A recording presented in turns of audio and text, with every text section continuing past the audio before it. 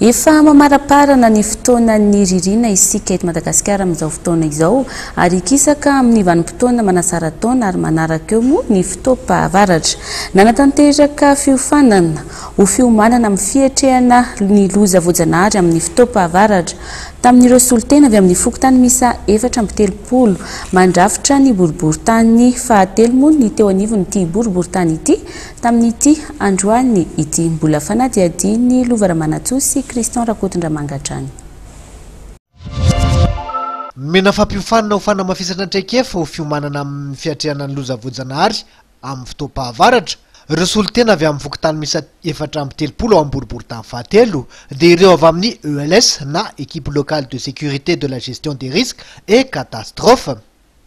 Tetsy amin'ny salle de mariage ny boriboritany fahatelo etsy Antananarivo ny tanterahana ny fampiofanana.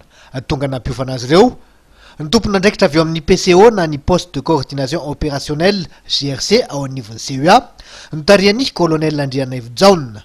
Votoatin'ny fampiofanana ny fiomanana amin'ny mety ofisian'ny loza voajanahary mandritra ny fotoam-pahavaratra, ny fepetra tokony ho raisina eny anivon'ny fokontany tsirairay.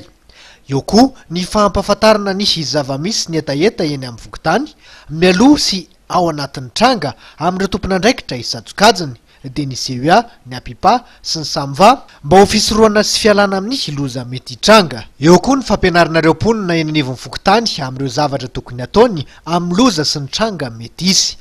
Nanambara ihany koa ny tompon'andraikitra avy eo amin'ny PCO fa manomboka ny volana Martsa hatramin'ny Oktobra dia miomana amin'ny fiatrehana loza voajanahary ny fokontany rehetra eto Antananarivo renivohitra indrindra eny amin'ny faritra iva.